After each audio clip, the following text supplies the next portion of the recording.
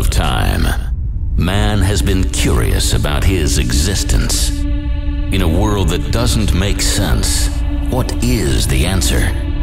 We think we are in control, but are we? Could it be another source that is controlling our destiny? Thoughts, emotions, feeling, movement?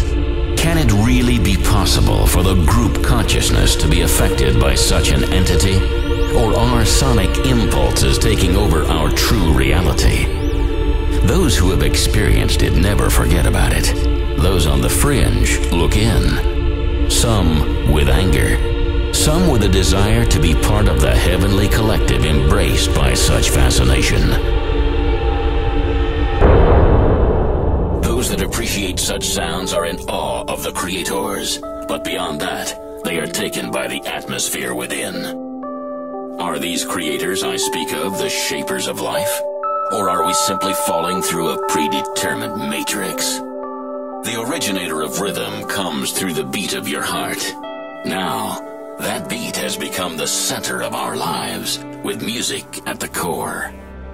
This is the source I speak of, one which brings a new wave of inspiration with each pulse. The creator is indeed man, but I think we all know where the power really comes from. To understand is to be, but to be taken requires a state of trance. Now, let's return to that rabbit hole. Let us get lost in what no fantasy can represent. This was your year.